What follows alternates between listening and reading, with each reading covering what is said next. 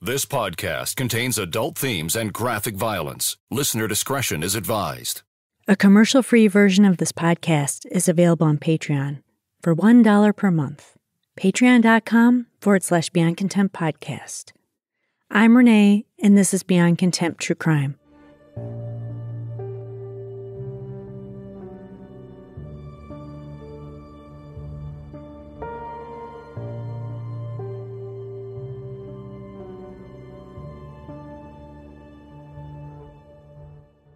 There are many reasons why people are interested in true crime. Some of us are rubberneckers and can't look away when we see something awful. Others are deeply fascinated and want to understand why human beings commit terrible acts. And there are a portion of us who yearn to be prepared. We want to know the possibilities of awful things that could happen to us and are looking for the signs so we can prevent and avoid it. In today's episode, we have two different stories of professors who committed horrible crimes. Some might have seen their minor faults and negative traits, but just around the edges. The truth was, no one could have expected, predicted, or prevented what happened. You're listening to episode 49, George Zinkhan and Max Bernard Franc. George Zinkhan III was a bright young man. In 1974, he graduated with a BA in English from Swarthmore College, which was a top liberal arts college in Pennsylvania. George attended the University of Michigan, where he received both a master and a doctorate in business administration. In 1981, after he finished his education, he took a job teaching marketing classes for the University of Houston. George stayed at the University of Houston for 13 years. During that time, he also taught at the University of Pittsburgh in 1987. In 1994, George took a teaching job with the business college at the University of Georgia, where he served as a department head and held a prestigious endowed chair. He primarily taught business and marketing classes for the college. George had earned the respect of his colleagues. He won awards for his research and teaching contributions. Many academics were under the pressure to publish or perish. George did not perish, and he had published over 100 articles in a variety of academic journals. He was a prolific editor and edited journal articles and books. George was also a poet and published many of his poems. During this time of notable achievement, George was married and had children, but then divorced. Eventually, he met a woman named Marie Bruce. She was a driven person who hailed from the Augusta, Georgia area and finished law school in 1998. Marie's final career destination was family law. She married George, and they had a daughter and son together. The family lived in Bogart, not far away from Athens.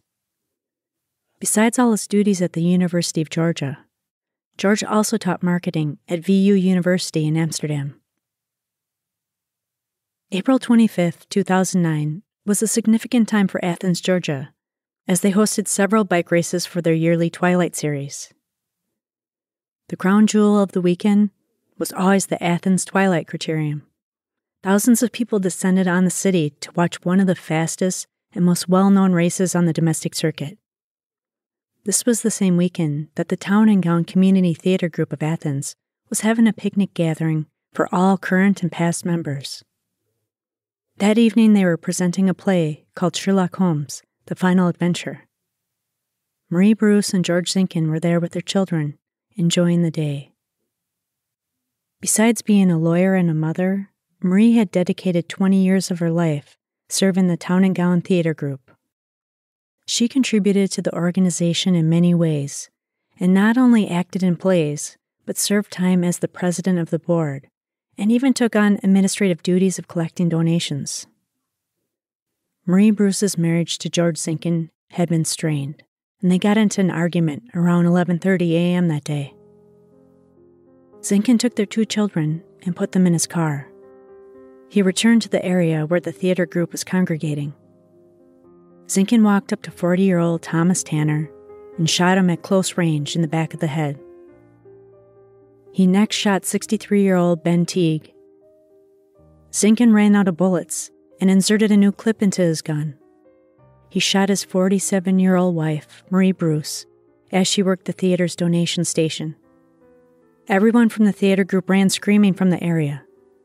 George Zinkhan fled the crime scene as well.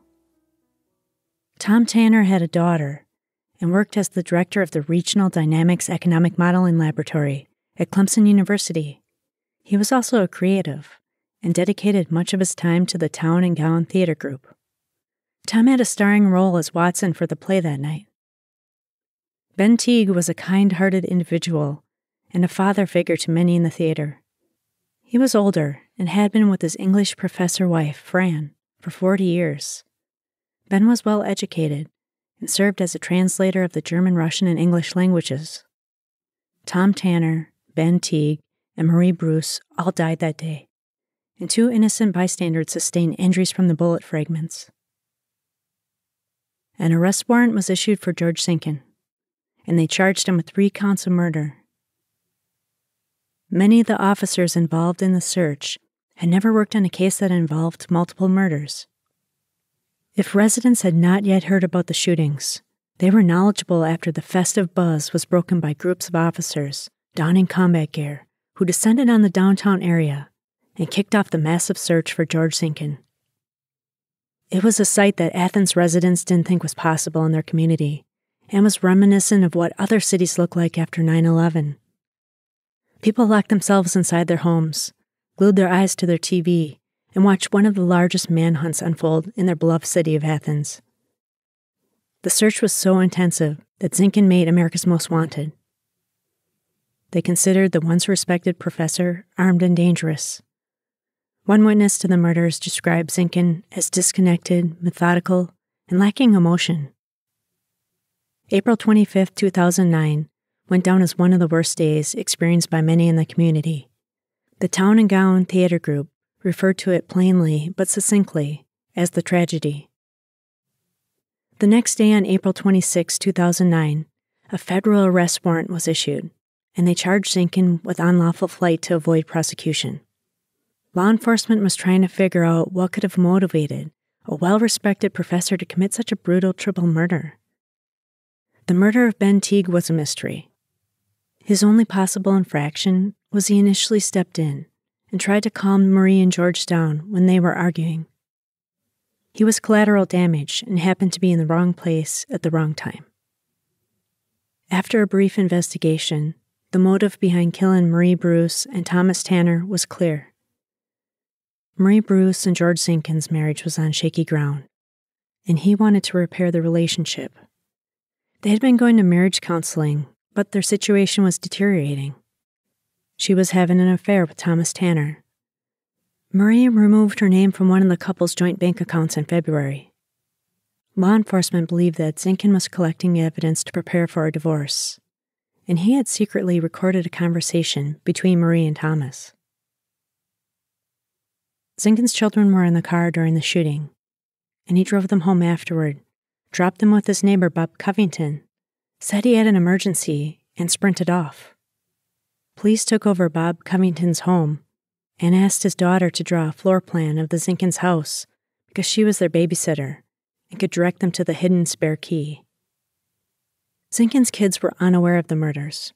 However, when police asked Zinkhan's daughter about her father's emergency, she said it had something to do with a firecracker. Police soon discovered Zinkhan was not at home and he was already on the run. Bob Covington had a lot of awkward moments with his neighbor George Zinkhan. They would find themselves at the mailbox at the same time. Bob, being a polite neighbor, would mention that his son, who used to cut the Zinkhan's grass, had seen him on the UGA campus since he was attending college there. Zinkhan's response was, "Yeah, that's where I hang out." He said nothing further, turned, and walked straight back into his house. Marie Bruce was more outgoing, polite, and engaging than her husband.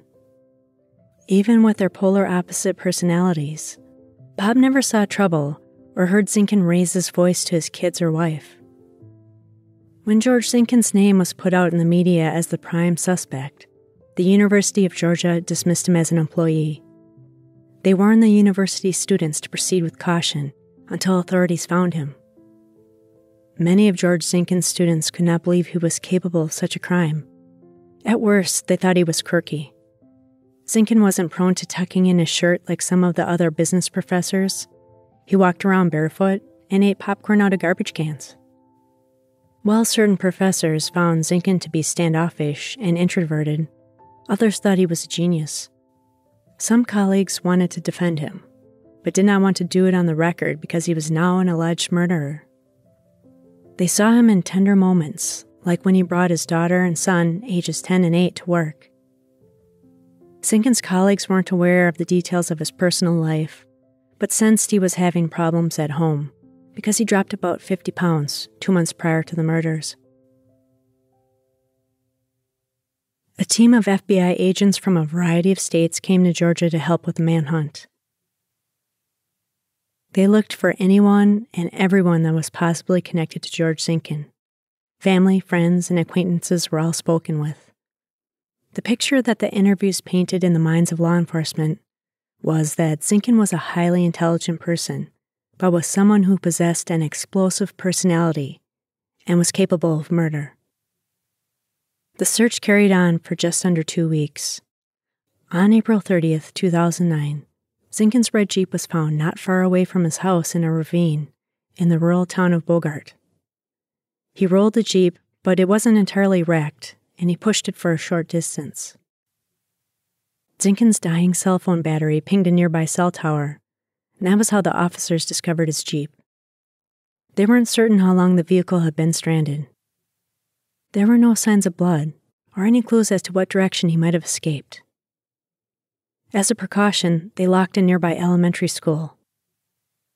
In the Jeep, there was a laptop, a BlackBerry, a passport, $51 in a wallet, and another $1,047.77 in a bag. There were 6 spent shell casings from a .38 caliber, and there were documents that contained information about Thomas Tanner. Law enforcement searched the 200-acre area around the ravine, and they did not find Zinkhan. Detectives uncovered that he had booked a flight to Amsterdam a week after the murders, since he had taught as a part-time instructor at VU on summer breaks. He reportedly owned a home there. The search was over on May 9, 2009, when George Zinkhan's body was found about a mile from his Jeep, thanks to the work of cadaver dogs. Zinkhan dug a 15 to 18-inch deep hole in the woods, laid down in the hole, and pulled a wooden pallet over himself. He had already covered the pallet with dirt and debris to camouflage his makeshift grave. Zinkhan fired 1 shot from his .38 caliber handgun into his head. Zinkhan's body went unclaimed for a while and was scheduled for a pauper's burial, but a son from a previous marriage who lived in Utah claimed his dad's body. As if the situation wasn't awful enough, George Zinkhan and Marie Bruce's 2 kids were caught in an ongoing custody battle. A judge awarded $3.5 million from Zinkhan's estate to their 2 kids, but the court battles and attorney's fees slowly drew that money down. There was a fight in the legal system between George's brother, Chris Zinkhan, and Marie's brother, Lawrence, and his wife, Donna Bruce. The Bruces were awarded temporary custody of the children after the murders. Chris was their elected legal guardian, which was set up prior to the murders. The Bruces wanted to know why Chris Zinkhan didn't connect with the children until 110 days after their mother was murdered.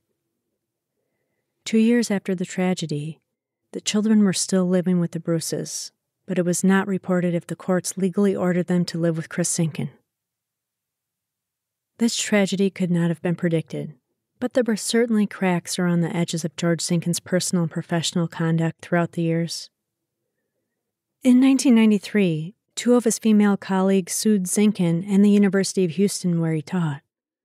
The case settled outside of the court system, and the women signed a confidentiality clause, so the details of the complaints or the monetary settlement were never publicized.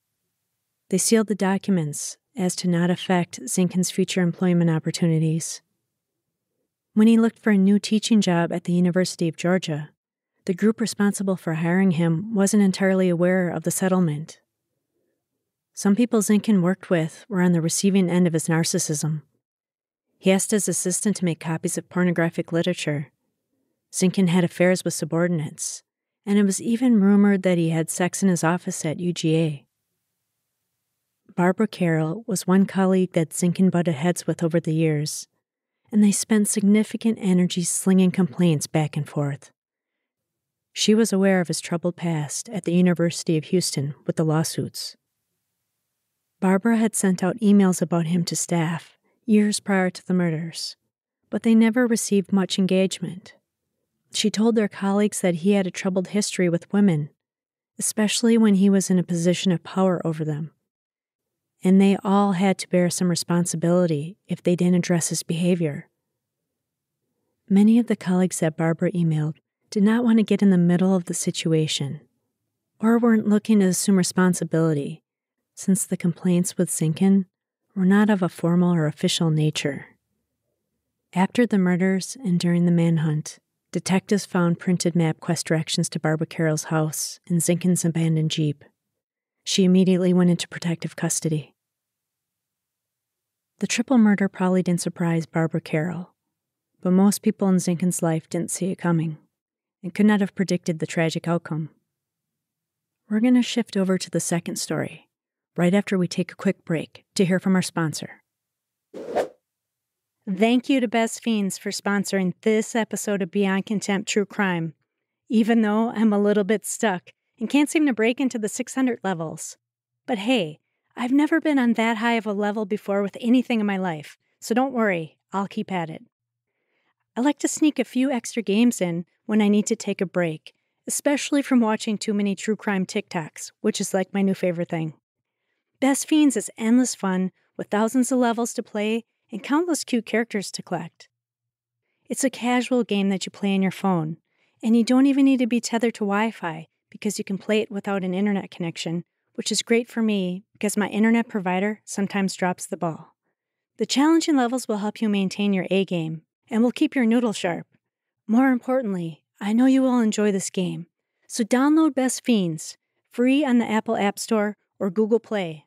That's friends without the R, Best Fiends. Now, back to the show. 17-year-old Tracy Leroy Newt had been a handful of a kid. Tracy's mother, Judy Newt, had a difficult time raising him. While she described him as a sweet and sentimental kid, she also said he was rowdy. Tracy spent time in juvenile homes because there were stretches when Judy just couldn't handle him. But Judy believed he wasn't any more difficult than other boys his age. Despite those childhood issues, Tracy had big dreams. He wanted to become an actor and yearned to live a fantastic life beyond what Kansas City, Missouri offered him. In spring 1987, Tracy headed to Los Angeles, California, driven by the belief that he could make it onto the big screen. He bleached his black hair blonde and was ready to intake the sights and sounds of Hollywood. Judy Newt was worried about her son. She felt he was naive. He assured her he was okay and that everything would be fine. When Tracy arrived in California, the truth was like a glass of ice-cold water splashed onto his face. There were no acting jobs open to an unseasoned kid like Tracy. His dreams wouldn't be fulfilled, and it was difficult even finding a simple job to support himself. He moved around to different youth centers, never staying too long in one place. This young man turned to selling himself to make ends meet. The transactional interactions of his body for money were not just financial, they were emotional, according to the director of youth services at the Gay and Lesbian Community Center in LA. Tracy needed love and security, and being a young gay teen in the 80s in Missouri had not provided him with much experience in that part of his life. The Gay and Lesbian Center provided support for gay and straight runaway teens and offered food, clothing, and shelter. The director's assessment of Tracy was that he was a sweet kid, but was unhappy. Unhappy in Kansas City, but also unhappy in Los Angeles. Another counselor at the center agreed with his mom that Tracy was naive. Unfortunately, that lack of experience would get Tracy in over his head. On August 25, 1987, a rancher made a gruesome discovery in Madera County, which was just north of Fresno. A man's head and torso were found along the side of the highway. They estimated that the man was 5'7" and 160 pounds with a muscular build. The body had been there for a few days, and there was a gunshot wound in the back of the head. 2 days later, 200 miles south off of I-5 in Valencia, more body parts were found in a mutilated state. Law enforcement was trying to determine if the arms and legs belonged to the same victim. Right after they found the body parts, a Hollywood store contacted the Los Angeles Police Department. A person rented a chainsaw for the day and returned it with blood and flesh lodged throughout the saw's chain. The LAPD took the chainsaw as evidence on August 28, 1987. The 57-year-old customer who picked up the tool paid $41 for the rental and used his real name, which was Max Bernard Franc. Franc was a political science professor at California State University, Fresno. He was all the way from De Pere, Wisconsin. Franc attended the University of Wisconsin as an undergrad and received his PhD from New York University. He started teaching at Fresno in 1969. Franc was a lifelong bachelor who owned a house in Fresno and had an apartment on Genesee Avenue in West Hollywood, where he stayed on the weekends. He had just started his sabbatical that fall and had been living in his apartment. Police tracked down Franc on August 29, 1987. When detectives questioned him, Franc claimed that he accidentally killed a dog with his car, then cut the dog up with a chainsaw.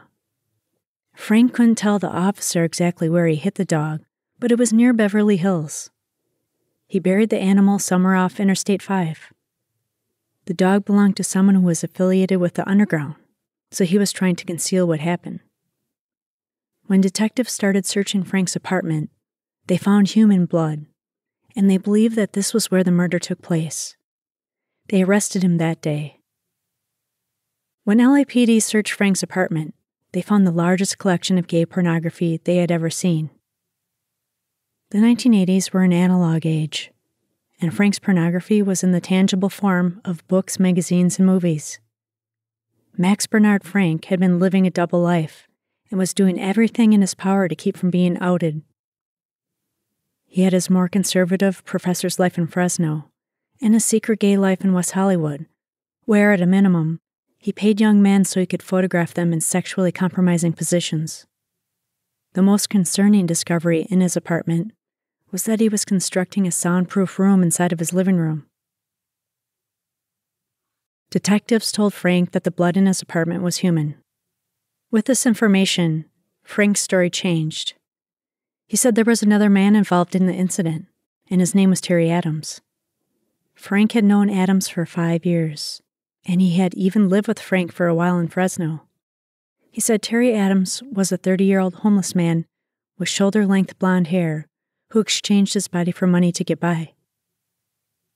Franc said he was on Santa Monica Boulevard when he ran into 18-year-old Tracy Newt at a hot dog stand. Tracy owed him money, so Franc invited him back to his apartment. Franc collected $10 of the $40 that Tracy owed him. He said his friend Terry Adams stopped by the apartment, and an altercation took place between Tracy and Terry. Tracy had a knife and was waving it around and threatening Terry Adams. Franc said he realized that Terry had a gun in my hand. Then he corrected his statement to say Terry had a gun in his hand and laughed over his Freudian slip. He said Adams must have grabbed the gun from underneath his bed and shot Tracy Newt in the apartment. Adams first shot Tracy in the abdomen, and when Tracy was still alive, vocalizing and whining, Adams shot him in the head to finish the job. He hauled the body into Franc's bathroom, grabbed a saw that was located under the sink, and dismembered the body by cutting off the victim's arms and legs. Adams told Franc to leave the apartment, and Franc said he left for about 2.5 hours. He returned to his apartment and felt so subdued because of what he witnessed, and he could not take action due to fear. The next day, Adams sent Franc to the rental store to pick up a chainsaw so they could cut up the rest of the body. Adams said that they were going to spread the body parts around to make it difficult on law enforcement. Franc said that the only crime he committed was going along with this part of the plan. Of course, LAPD looked for Terry Adams, but could not locate him, and decided that Terry Adams was a creation of Franc's imagination. The prosecutor said that even if Terry Adams was real, Franc was just as guilty for his role he played in the murder. However, the attendant from the store who rented the chainsaw said that Max Franc was the person who picked it up, but it was a blond man in his 20s who returned it. California State University Fresno eventually fired Franc after learning about his arrest. The university asked one of the department's secretaries to pack up Franc's office. On September 23, 1987, she discovered a .38 caliber revolver inside of Franc's desk. When the revolver was tested, it was the gun that shot the bullet into the head of Tracy Newt. Franc's colleagues were surprised, since they had always respected him and thought he had a gentle way in which he moved through the world. Max Franc's family was shocked and saddened by his arrest. Franc's 55-year-old sister, Carol, was dismayed. Just like some of the university faculty, she characterized her brother's personality as gentle. Carol was a social worker who lived in Philadelphia. She knew her brother was gay, but her elderly parents had no clue. Carol was worried about their father, who was recovering from a heart attack he experienced a few months prior. 82-year-old Max Franc and 80-year-old Grace Franc only learned about their son's sexuality and arrest for murder when they received a call from a Milwaukee newspaper reporter. The Francs were a deeply religious family and lived in the small community of De Pere, which was close in proximity to Green Bay, Wisconsin. This whole situation was hard for Max and Grace Franc to digest. LAPD believed that Tracy Newt was struggling and was trapped in a transient life. His state ID card said he lived in Sam's Family Spa Mobile Park in Sky Valley, which was about 2.5 hours away from West Hollywood. The ID listed Dillon Road, apartment 46 as his address. In space 46 rested a double-wide trailer that had a for sale sign in the window. It was unclear if he was staying there or had only visited for a short time. Despite the address on his ID, Tracy was confirmed to have been in the Los Angeles area prior to his death. An anonymous man said he'd met the teen at a restaurant in Los Angeles. Tracy said he was looking for some big city excitement, but he wasn't a fan of the hot Southern California temperatures. He stayed with the anonymous man for a few days around the time of August 17th. The man never saw Tracy again, and a few days later, he was dead. Once this tragedy made its way into the newsroom, the Fresno Bee published a story about Max Franc's former students who said they were propositioned by him and had called the police. One student said they filed a sexual harassment complaint with the university the year prior. The university denied that they ever received this complaint. Max Bernard Franc was charged with murder and robbery. He entered a plea of not guilty. The trial lasted about 4 weeks, and the defendant did not take the stand in his own defense. The prosecution pushed for the death penalty because of the depraved nature of the killing and built a case around the motive of homosexual rage. They tried to convey that the powerful fear of being outed drove Franc to commit this heinous crime. The prosecution had a strong circumstantial case. When law enforcement went through Franc's large gay pornography collection, they found explicit pictures of Tracy Newt. The chainsaw Franc rented had blood evidence on it. They found blood inside his apartment and car. The bullet that killed the victim had been fired from the defendant's gun. Franc had been identified by an eyewitness sitting in his car at the McBean Parkway exit after the murder, and this was where the victim's body parts were found. Franc's defense attorney argued that Terry Adams was really a man named Peter Kryzak. He had been tried 4 times for the murder of 2 Mount Washington men who were shot and dismembered. Kryzak had a sexual relationship with one of the men, Melvin Amato. The other man, John Lacchetto, was Melvin's roommate.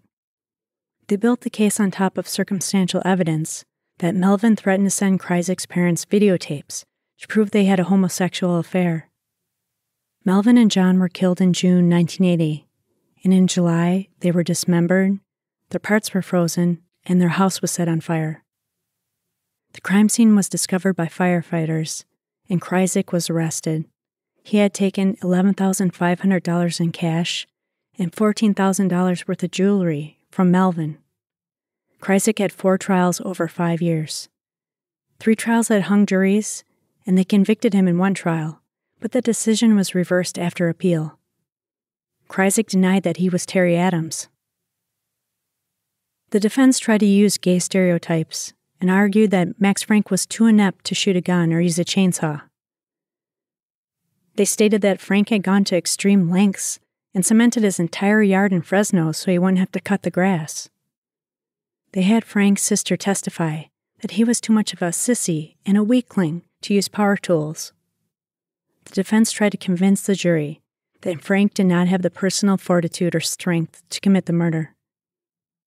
The pathologist who conducted the autopsy declared that the cause of Tracy Newt's death was the gunshot wound to the back of the head, and there was no evidence that the victim was alive during the dismemberment, since there were no traumatic hemorrhages seen in the body parts or the torso.